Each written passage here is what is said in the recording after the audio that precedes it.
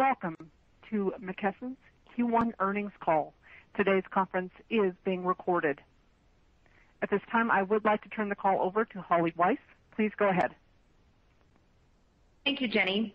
Good afternoon, and welcome everyone to McKesson's first quarter fiscal 2022 earnings call. Today, I'm joined by Brian Tyler, our Chief Executive Officer, and Britt Vitalone, our Chief Financial Officer. Brian will lead off, followed by Britt, and then we will move to a question and answer session. Today's discussion will include forward-looking statements such as forecasts about McKesson's operations and future results.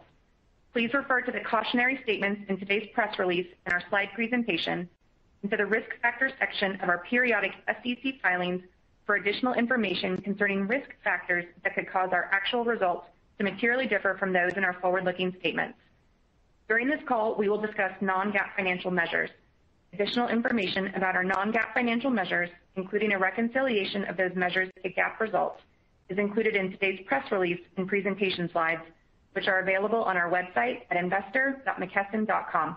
With that, let me turn it over to Brian. Thank you, Holly, and good afternoon, everybody. Thank you for joining us on our first quarter call today. We are pleased to be reporting a strong start to our fiscal 2022, which reflects continued operating momentum across our businesses, despite the fact that our markets are still recovering from the impacts of COVID-19. We're also making significant progress against our strategic priorities and our commitment to do what's in the best interests of you, our shareholders. Before we get to our first quarter results, I want to provide an update on the progress made towards a broad resolution of governmental opioid-related claims. On July 21st, we announced that McKesson, along with two other distributors, negotiated a comprehensive proposed settlement agreement, which, if all conditions are satisfied, would result in the settlement of a substantial majority of opioid lawsuits filed by state and local governmental entities. If this broad agreement becomes effective, the agreement reached between the distributors and the state of New York and its participating subdivisions to settle opioid-related claims will become part of this broader settlement agreement. Under the negotiated proposed settlement agreement and subject to final state, territorial, and political subdivision participation, McKesson will pay up to $7.9 billion over a period of 18 years. Over the next several months, we will monitor participation of the eligible governmental entities to determine if participation levels are sufficient to proceed. This is an important development, and I am pleased with the progress we've made after years of negotiations. If we're able to reach a final settlement, it would provide immediate relief to thousands of communities across the United States that have been impacted by this public health crisis. While we strongly dispute the allegations made in these lawsuits, we believe that bringing resolution to these outstanding claims is in the best interest of those impacted by this crisis. We also believe resolution is in the best interest of our shareholders and will allow us to further focus on the business and our role in protecting the safety and the integrity of the pharmaceutical supply chain. We remain committed to doing our part to fight against the opioid epidemic through efforts to continuously enhance our anti-diversion programs and to advocate for reform at the state and national level. If a settlement cannot be finalized or plaintiffs instead choose to pursue their claims in court, we are prepared to litigate against those claims, and we remain confident in our defenses. We also recently announced that we entered into an agreement to sell several of our McKesson Europe businesses to the Phoenix Group, who we believe is the right and natural successor to McKesson and the ideal leader of these European businesses going forward. The agreement includes our McKesson Europe businesses in France, Italy, Ireland, Portugal, Belgium, and Slovenia, as well as our German AG headquarters in Stuttgart, our shared service center in Lithuania, our German wound care business, and our equity stake in our joint venture in the Netherlands. This transaction is expected to close in fiscal 2023, subject to customary closing conditions, including the receipt of required regulatory approvals. Our remaining European businesses in the UK, Norway, Austria, and Denmark were not included in this transaction and will continue to be operated by McKesson. However, we are exploring strategic alternatives for these remaining businesses as we align future investments to our growth strategies outside of Europe. We believe fully exiting Europe is another step towards becoming a more streamlined and efficient organization. Let me turn now to our performance in the quarter. We are continuing to see the operating momentum we discussed on our fourth quarter fiscal 2021 earnings call. Today, we're reporting adjusted earnings per diluted share of $5.56, ahead of our original expectations, resulting from the strength across our businesses and our roles in the COVID-19 response efforts across the geographies in which we operate. Our U.S. and international distribution businesses are playing an integral role in the pandemic response, and our operational excellence and capabilities continue to be highlighted through our evolving partnership with the U.S. government's COVID-19 vaccine distribution efforts. Through July, our U.S. pharmaceutical business has successfully distributed over 185 million Moderna and J&J COVID-19 vaccines to administration sites across the United States. And our medical business has now assembled enough kits to support the administration of more than 785 million doses for all vaccine types. Also in the quarter, the U.S. government asked McKesson to support their mission of sending millions of COVID-19 vaccines to countries in need all around the globe.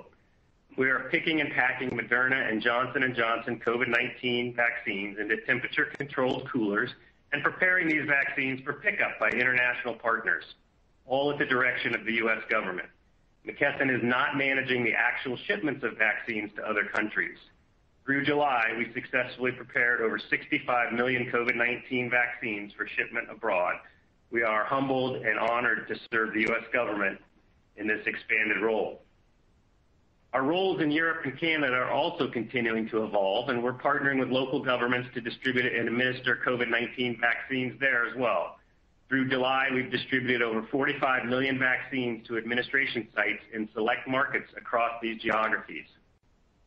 Based on our first quarter results, our evolving roles in the COVID-19 response efforts, and our confidence in our outlook for the remainder of our fiscal 2022, we are raising our adjusted earnings per diluted share guidance to $19.80 to $20.40 from a previous range of $18.85 to $19.45.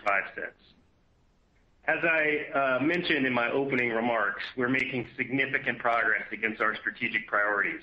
We're simplifying the portfolio and increasing our focus on areas where we have deep expertise and that are central to our long-term growth strategy. Our progress to date is underpinned by execution against our top company priorities. The first is a focus on the people and the culture. The second is our commitment to strengthen the core pharmaceutical and medical supply chain businesses. The third, our intentional efforts to simplify and streamline the business. And finally, to continue to invest to advance our differentiated oncology and biopharma services ecosystems.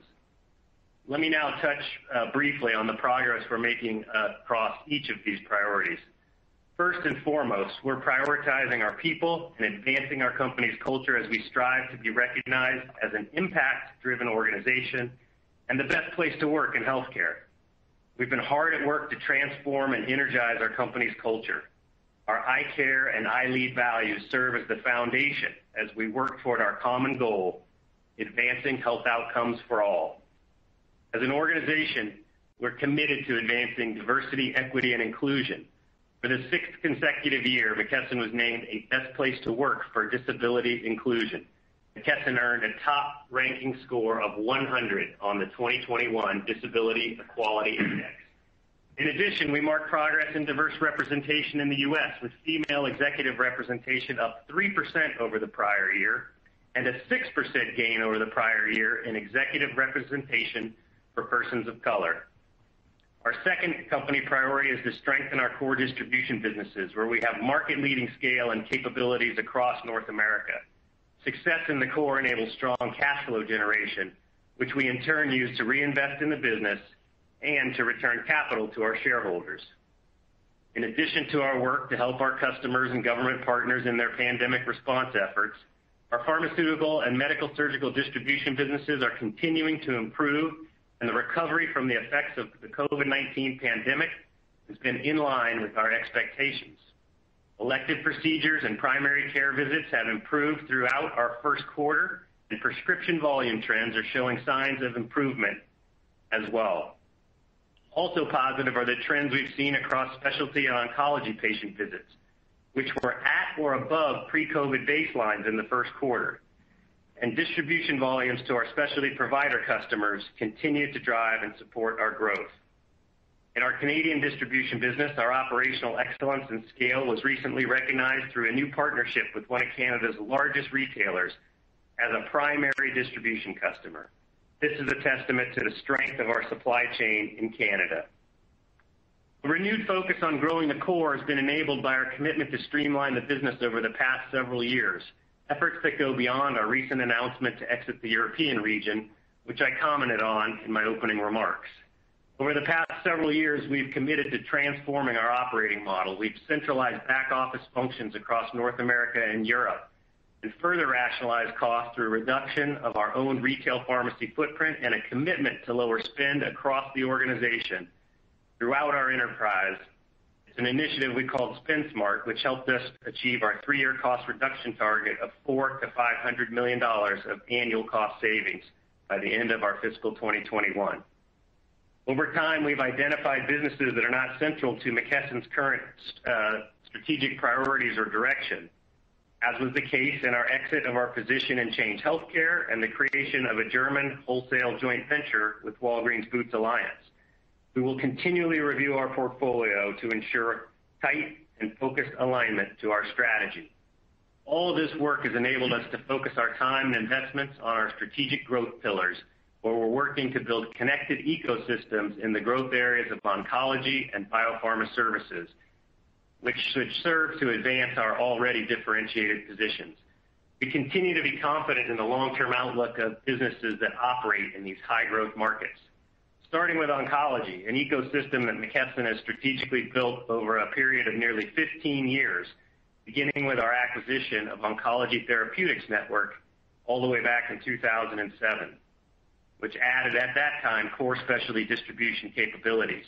10 years ago, we deepened the breadth and the depth of our offering with the acquisition of US Oncology Network, which gave us practice management, site management for research, and the iKnowMed EHR, which is one of the foundational pieces of Ontada. Fast forward to today, and we're now supporting over 14,000 specialty physicians through distribution and GPO services. We're also the leading distributor in community oncology space and have over 1,400 physicians in the U.S. Oncology Network spread over approximately 600 sites of care in the U.S. As innovative specialty therapies come to market, our leading position in oncology distribution enables us to grow our connected oncology ecosystem in parallel. As we grow our non-affiliated and our U.S. oncology provider bases, we accelerate the growth of our oncology assets, such as GPO services, practice management, site management for clinical research, specialty pharmacy, and our value proposition for Ontada, where we're providing real-world insight to both manufacturers and providers. Although in its infancy, Ontada's value is being recognized through expanded partnerships with manufacturers such as Amgen and its leading role in a large-scale real-world research study known as MyLung, which aims to improve treatments and outcomes for non-small cell lung cancer. New therapies coming to market can also provide additional challenges for patients, providers, and our biopharma partners.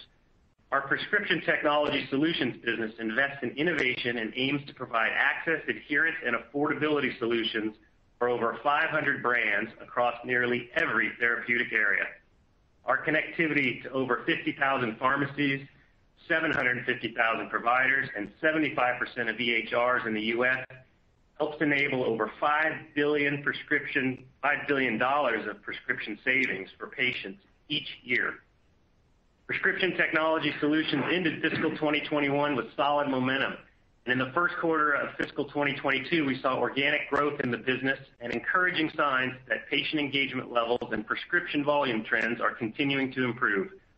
Our market-leading technology offerings are helping patients get access to therapies they need more quickly and efficiently and stay on those therapies longer to get better health outcomes. In closing, we believe that we've made significant strides against our strategic priorities of strengthening the core, simplifying the business, and investing in our growth areas of oncology and biopharma services. Announcing the proposed opioid settlement agreement is an important development.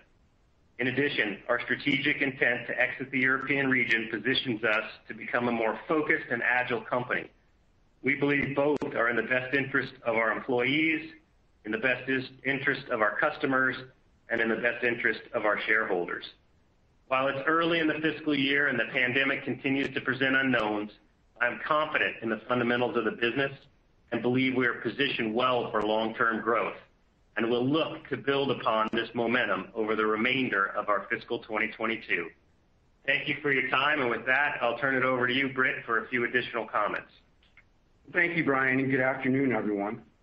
I'm pleased to speak with you today about our strong first quarter results, which reflect the importance of the products and services McKesson delivers, the execution and momentum across our business, which includes supporting the U.S. government's COVID-19 domestic and international vaccine and kitting efforts, and the recovery of prescription volumes and patient visits impacted by the COVID pandemic in the prior year. I'll begin my remarks today by sharing an update on our European businesses, followed by our first quarter results, and I'll close with an update to our fiscal 2022 outlook. A summary of our first quarter results and updated guidance assumptions can be found in our earnings slide presentation, which is posted on the Investors section of our website. In early July, we announced an agreement to sell our European businesses in France, Italy, Ireland, Portugal, Belgium, and Slovenia to the Phoenix Group. This transaction includes our German AG headquarters in Stuttgart and our European Shared Service Center in Lithuania. The purchase price for the transaction was approximately $1.5 billion.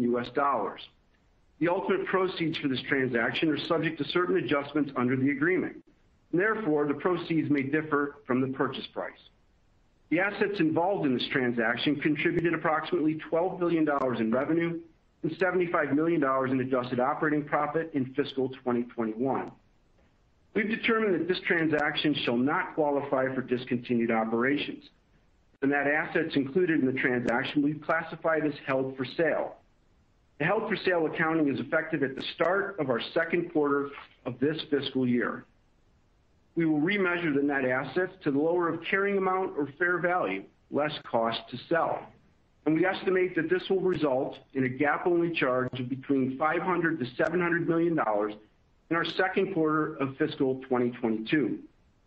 Due to held for sale accounting treatment, we'll discontinue recording depreciation and amortization on the assets involved in the transaction. As a result of the held for sale accounting, we would guide to approximately 26 cents adjusted earnings accretion in fiscal 2022. This will be included in our updated outlook, and I'll outline those later in my remarks.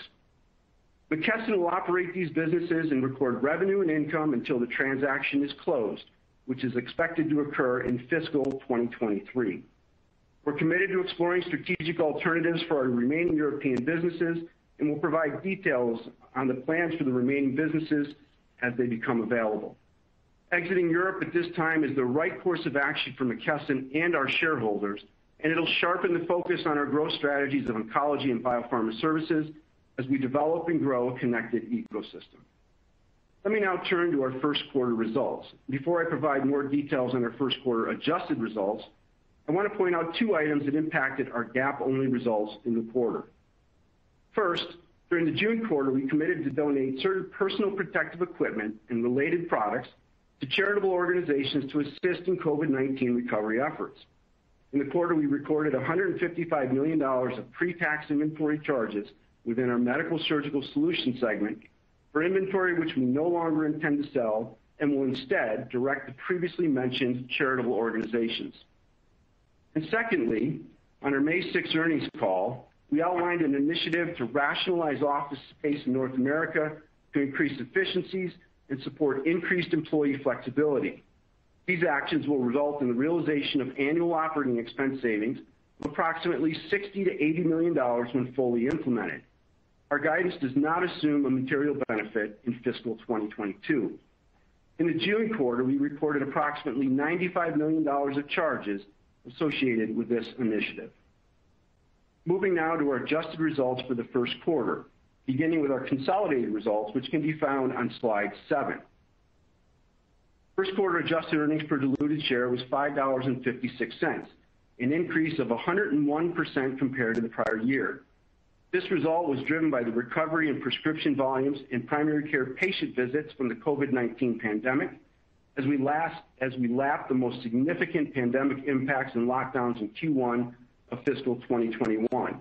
It also included a lower tax rate and the contribution from COVID-19 vaccine distribution and kitting programs with the U.S. government. Consolidated revenues of $62.7 billion increased 13% to the prior year, driven by growth in the U.S. Pharmaceutical segment, largely due to higher volumes from retail national account customers and price increases on branded and specialty pharmaceuticals, which was partially offset by branded to generic conversions.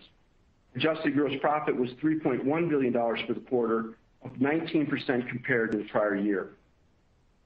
Adjusted operating expenses in the quarter increased 6% year-over-year, led by higher operating expenses to support growth in our core businesses and strategic investments, partially offset by the contribution of our German wholesale business to the joint venture with Walgreens Boots Alliance. Adjusted operating profit was $1.1 billion for the quarter, an increase of 55% compared to the prior year, which reflects double-digit growth in each segment. Interest expense was $49 million in the quarter, a decline of 18% compared to the prior year, driven by the retirement of approximately $1 billion of long-term debt in fiscal 2021. Our adjusted tax rate was 11.3% for the quarter due to discrete tax items that were recorded during the quarter. Our full-year adjusted effective tax rate guidance of 18 to 19% remains unchanged. And our first quarter diluted weighted average shares were 158 million, a decrease of 3% year-over-year, driven by $1 billion of shares repurchased in the first quarter. Moving now to our first quarter segment results, which can be found on slides 8 through 12, and I'll start with U.S. Pharmaceutical.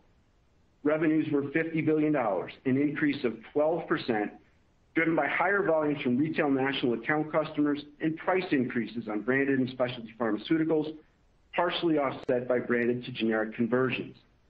Adjusted operating profit in the quarter increased 16% to $682 million, driven by the contribution from COVID-19 vaccine distribution and growth in specialty products distribution to our providers and healthcare systems, which was partially offset by higher operating costs in support of the company's oncology growth initiative. Turning to Prescription Technology Solutions. We're very pleased with the strong growth and scale that we're building in this higher margin segment. The drivers for our Prescription Technology Solutions businesses continue to move in the right direction.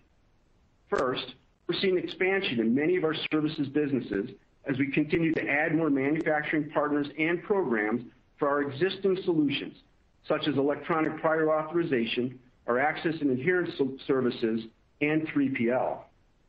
Second, our technology-based platforms like Relay Health support 19 billion clinical and financial transactions annually, from claims routing in the growing discount card market to alerts and edits that make the practice of pharmacy clinically safer and administratively more efficient.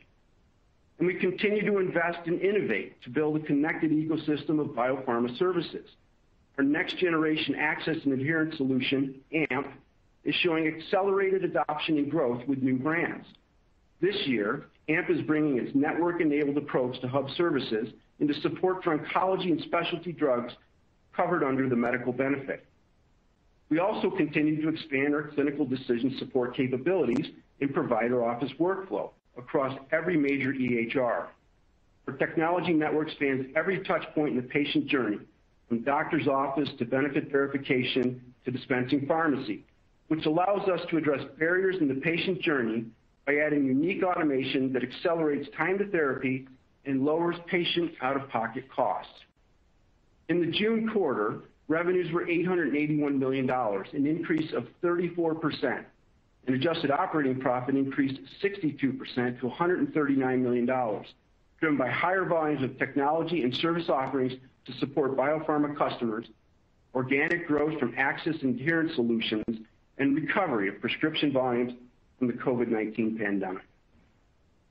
Moving now to Medical Surgical Solutions.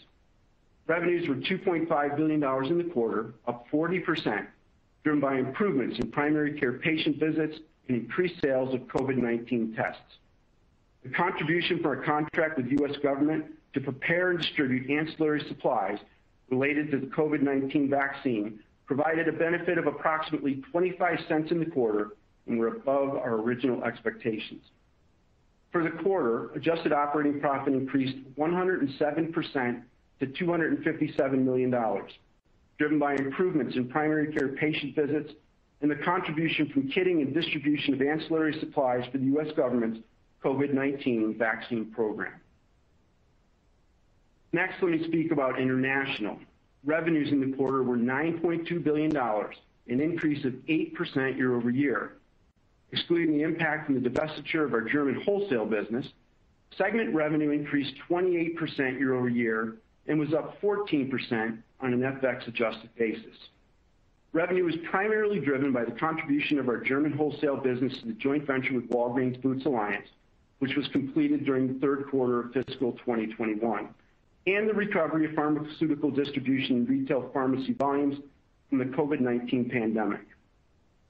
First quarter adjusted operating profit increased 133% year over year to $170 million. On an FX-adjusted basis, adjusted operating profit increased 107% to $151 million, led by the recovery of pharmaceutical distribution and retail pharmacy volumes from the COVID-19 pandemic and distribution of COVID-19 vaccines and test kits in Europe and Canada.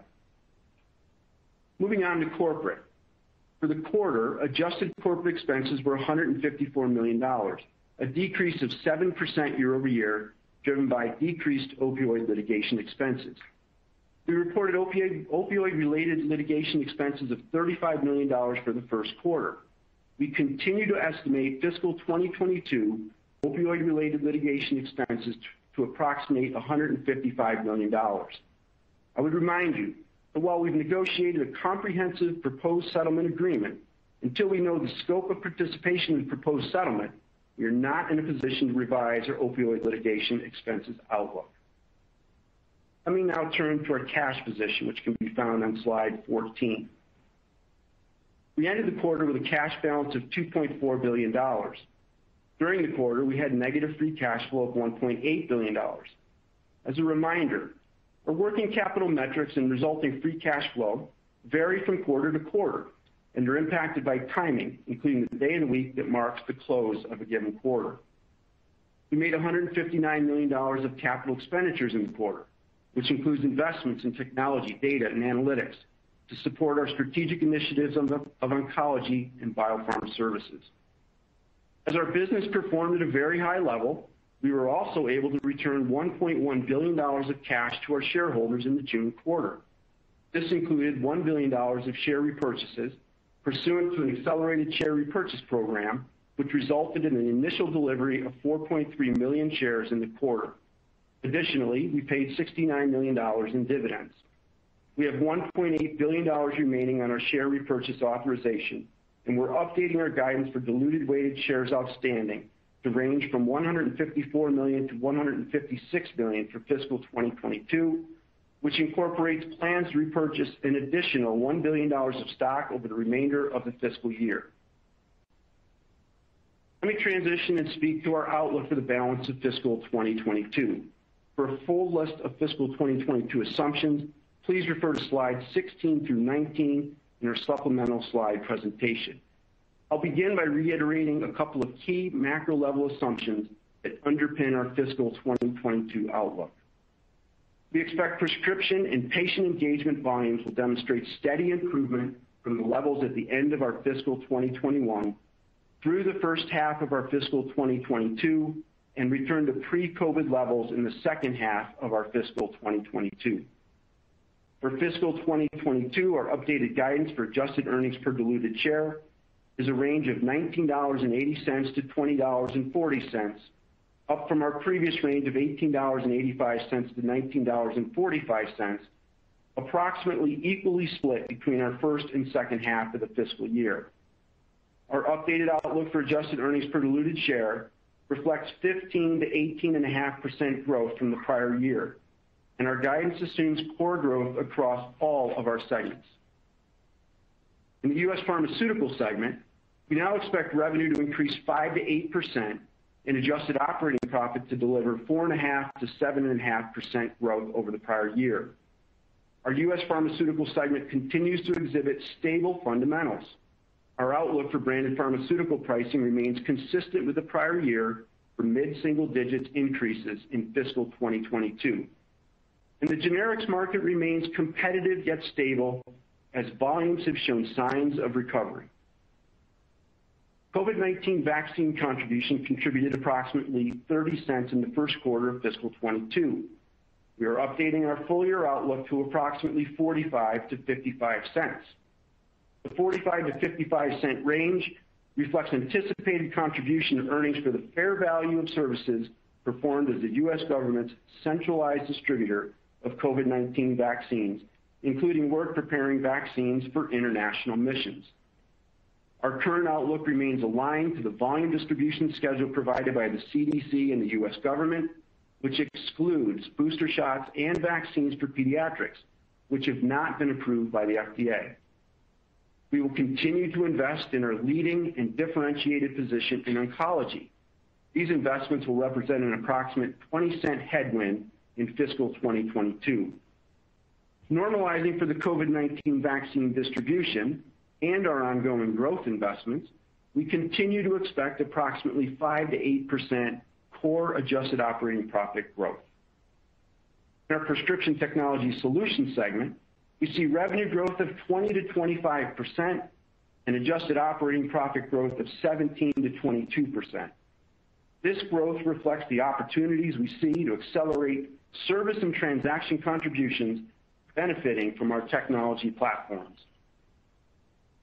Now transitioning to Medical Surgical.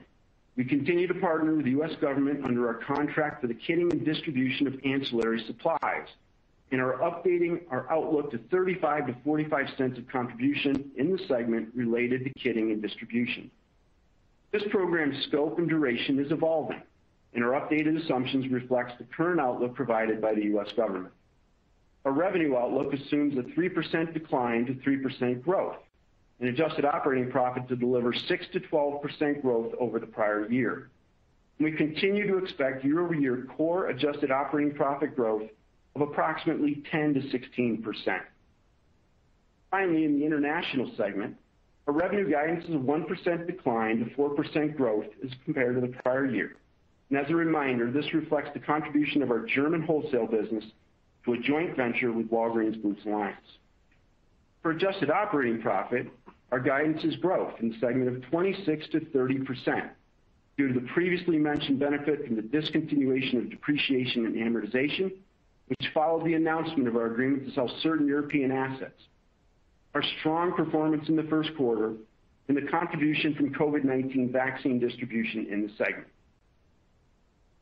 Turning now to the consolidated view, our guidance assumes 4 to 7% revenue growth and 7 to 10% adjusted operating profit growth compared to fiscal 2021.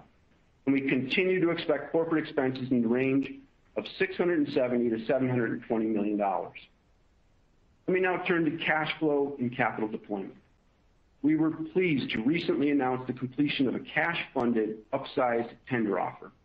This successful tender offer resulted in the early retirement of $922 million of our outstanding debt. Additionally, we announced the early retirement of a 600 million euro note for a total reduction in debt of approximately $1.6 billion. These actions occurred during the beginning of our second quarter. It further strengthened our balance sheet and financial position, and they are in line with our previously stated intent to modestly delever. And as a result of these actions, we're updating our interest expense guidance for fiscal 2022 to $180 to $200 million. We're also reiterating our free cash flow guidance of approximately $3.5 to $3.9 billion, which is net of property acquisitions and capitalized software expenses. Last quarter, I mentioned that we anticipated a use of cash to purchase shares of McKesson Europe through exercises of a put right option available to non-controlling shareholders that expired in June of fiscal 2022. The remaining put right options resulted in payments of approximately $1 billion in the quarter, which was generally in line with our expectations. As a reminder, this is reflected in the financing activity section of our cash flow statement. As a result of this activity, McKesson holds approximately 95% of McKesson Europe's outstanding common shares, and we anticipate income attributable to non-controlling interest in the range of $175 to $195 million in fiscal 2022. Our commitment to return cash to shareholders through dividends and share repurchases was recently highlighted by our board's approval of a 12% increase to our quarterly dividend to 47 cents per share. And our fiscal 2022 guidance continues to include share repurchases of approximately $2 billion for the full year. In closing, we're pleased with the strong results of our first quarter. We remain focused on driving growth as we invest against the strategic high-growth opportunities in oncology and biopharma services. This focus, combined with our commitment to further evolve the portfolio, will drive significant value to our customers, shareholders, and patients. Our outlook for fiscal 22 reflects this focus and execution with healthy adjusted operating profit and adjusted earnings per share growth and return of capital to our shareholders. And with that, Holly, let me turn it back to you for Q&A. Thank you, Britt. I'll now turn the call over to the operator for your questions. In the interest of time, I ask that you limit yourself to just one question to allow others an opportunity to participate. Operator? Thank you. If you'd like to signal with questions, please press star one on your touchtone phone. And if you're joining us today using a speakerphone, please make sure the mute function is turned off to allow your signal to reach our equipment. Again, that is star one if you'd like to ask a question. And we will go first to Brian Tanquilut of Jefferies. Hey, good afternoon, guys. Congrats on a very strong quarter.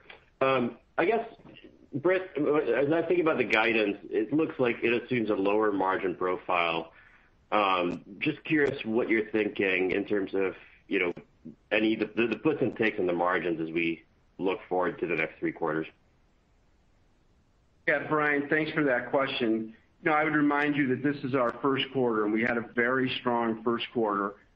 We're still in an evolving environment. We're very encouraged by the utilization trends and the improvement that we're seeing. As we think about our U.S. pharmaceutical business, our growth, as I mentioned in my remarks, was driven in large part by the growth of our largest customers. So that does impact the mix, and it certainly impacted the mix in the first quarter. And in our RxTS business, we have very healthy growth, as I mentioned, across all of our different capabilities. And some of the growth that we're seeing in that business, again, mix impacted by some of our 3PL growth. We're very encouraged by the growth of our access and adherence solutions, particularly our AMP product. But I think as you think about this, it is really a reflection of the first quarter. It's a reflection of the continued improvement in utilization, and it's a reflection of some mix within some of our segments.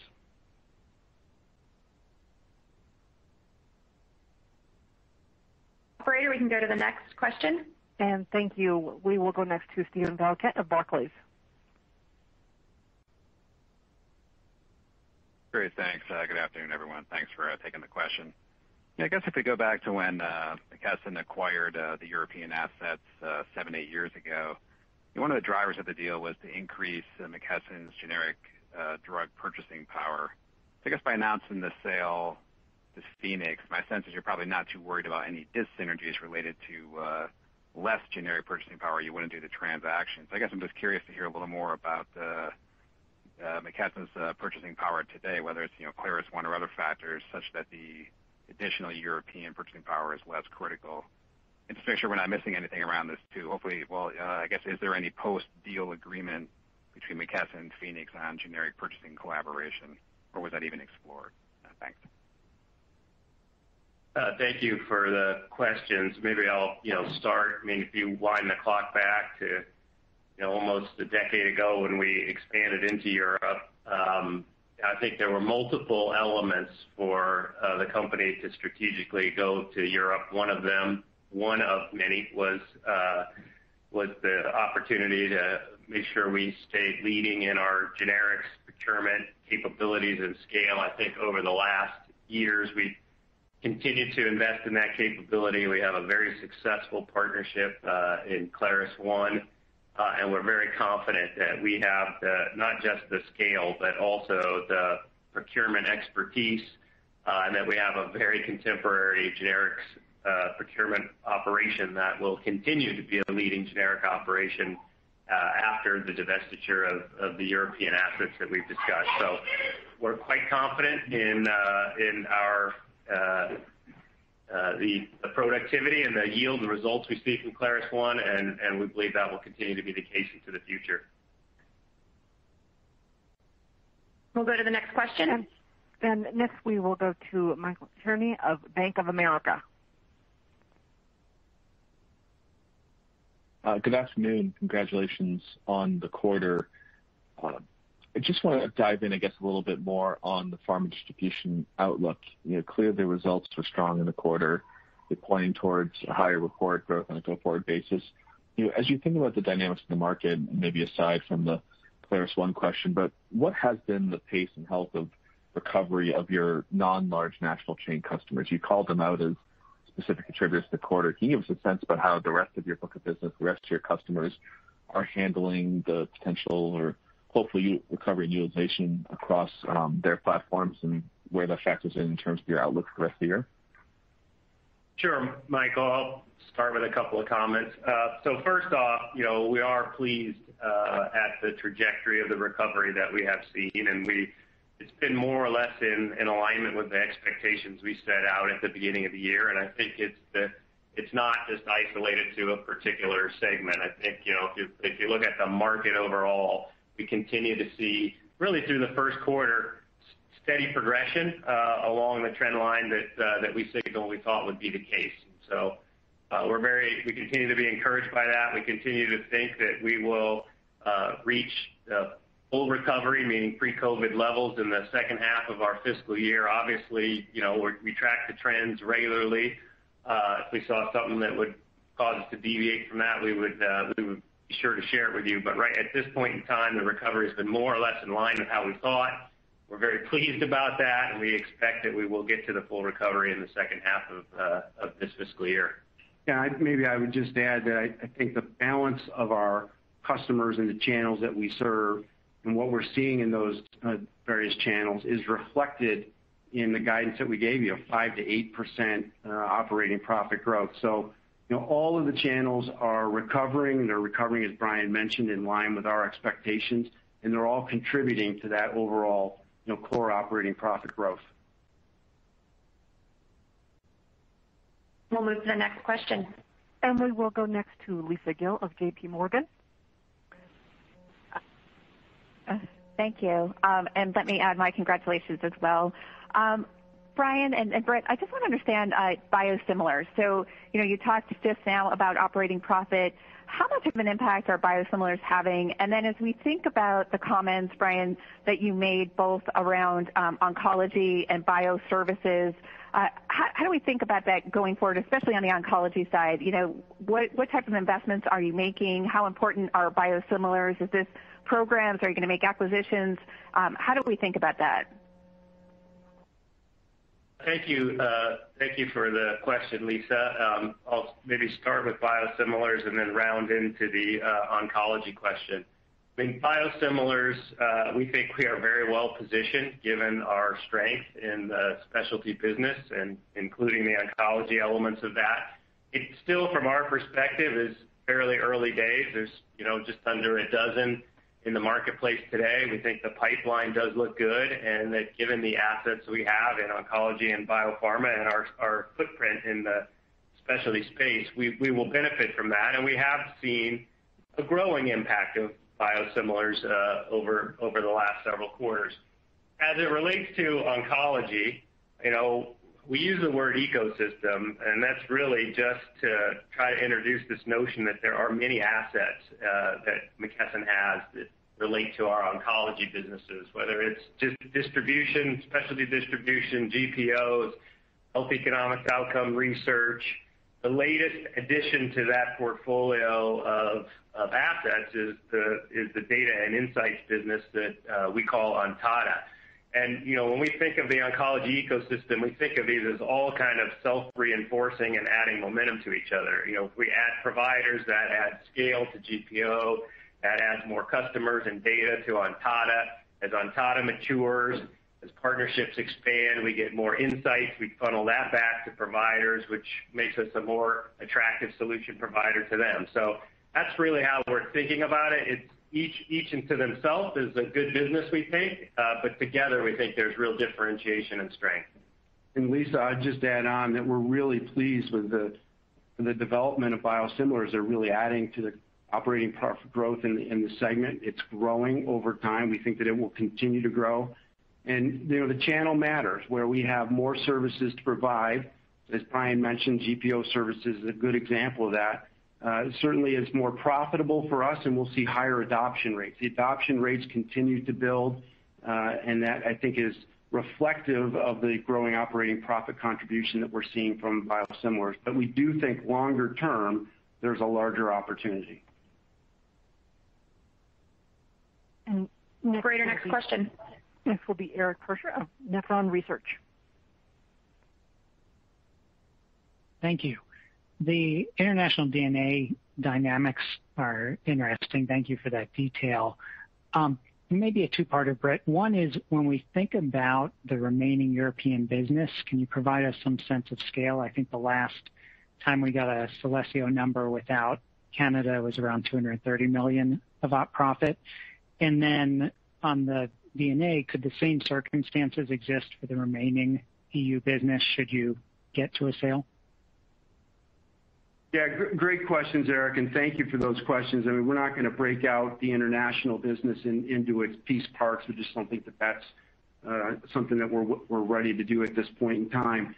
And I would just say that every transaction that could happen in the future, we will evaluate that based on the facts of the transaction. For this particular transaction, we deemed that these assets would be in a held for sale perspective. But I can't really comment on what future transactions might look like. It's difficult to know, how those transactions may or may not come together and what the specific details would be.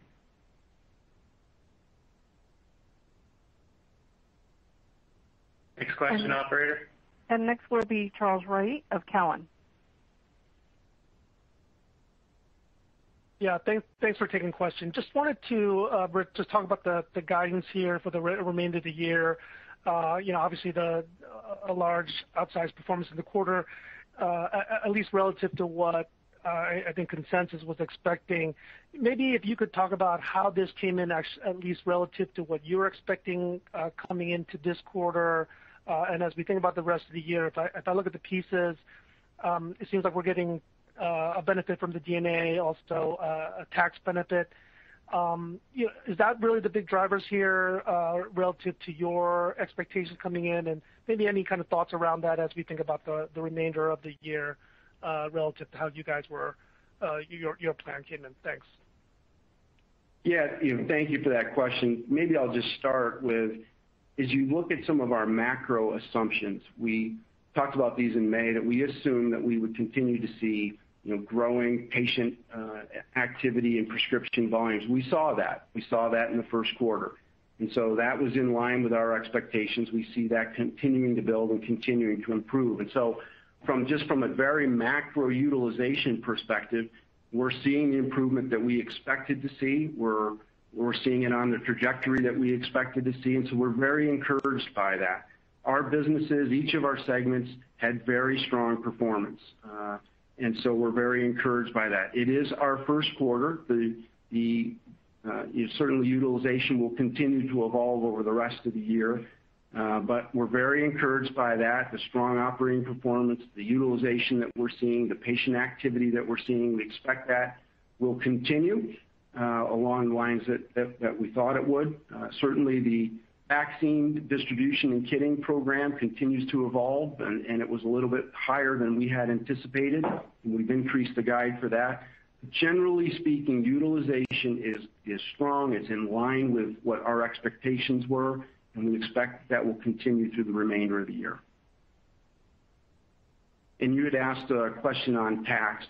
The one thing that I would remind you on tax is we don't guide tax by quarter. We guide you on an annual basis. We did not change our guidance for the full year effective tax rate. And I think if you look over the last few years, the annual guidance around the tax rate that we've given has pretty much been in line with the original guide. Next question.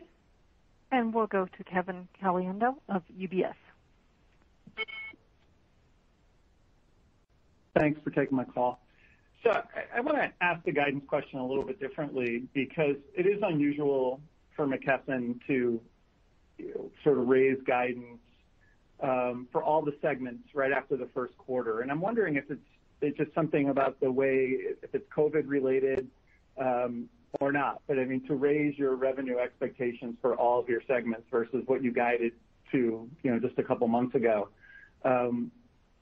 Is there anything else specific? I mean, was it just conservatism on your part? Because we can't just point to script growth or patient volume. There's got to be some sort of larger macro thing happening here that's driving this. And I know you kind of addressed it, but maybe talk specifically about the conservatism or when you went into the year, what were the overhangs that possibly lifted that are allowing you to do this across the board? Well, let me start. I appreciate the question, and let me phrase it a little bit differently. We don't provide conservative guidances. We provide guidances based on what we see in our markets and what we're seeing within our businesses.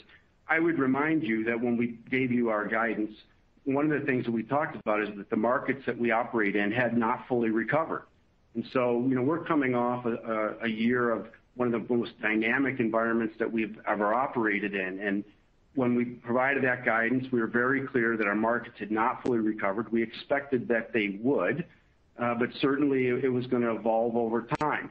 Our businesses continue to operate at a very high level, and I think you saw that in the performance this quarter. We're very encouraged by the utilization trends that we see. We're very encouraged by the performance that each of the businesses has shown. And we're seeing really good reaction and response to a lot of the products that we have, specifically in the RxTS business as an example. So I think what you're seeing is an environment that is continuing to recover, not necessarily on an even basis over the last year and a half, and a business that is performing very well in those situations. Next question. And next will be Ricky Goldwasser of Morgan Stanley. Yeah, hi, good afternoon. I wanted to go back to kind of especially on Ontada.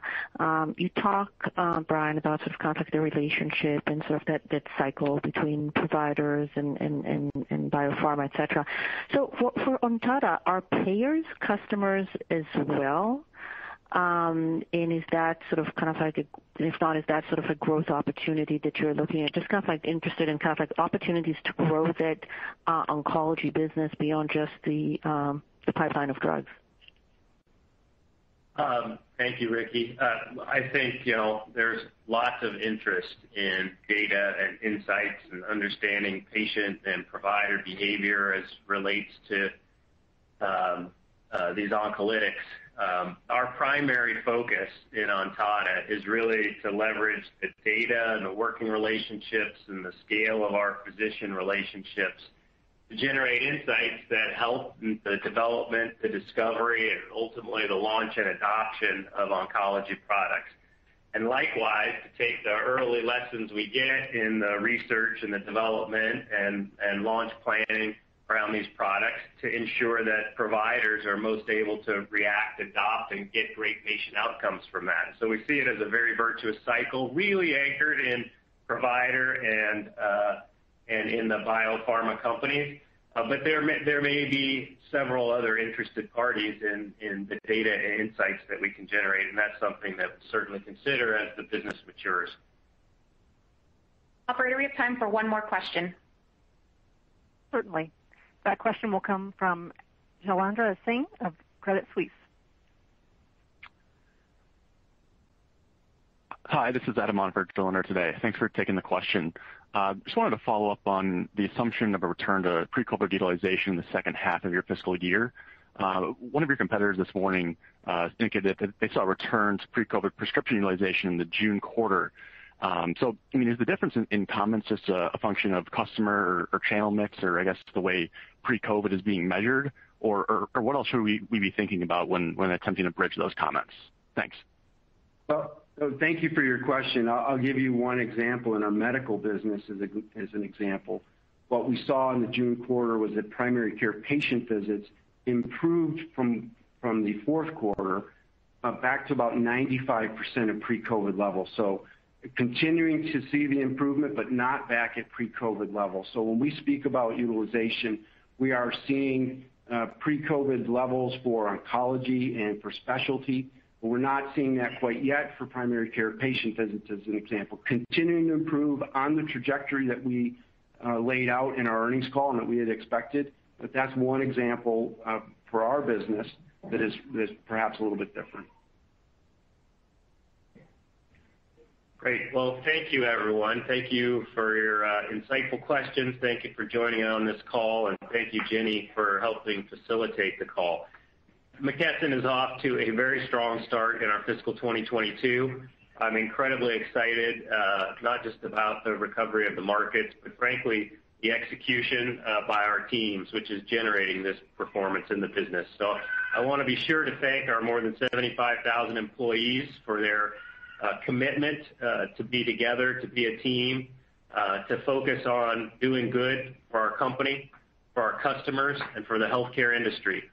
As a global leader in healthcare, we are committed to doing our part to serve our employees, our customers, our partners, and our communities as they continue the pandemic response efforts. So in closing, I just want to wish you all and your families good health and wellness. Have a great evening. Thank you. And thank you for joining today's conference call. You may now disconnect and have a great day.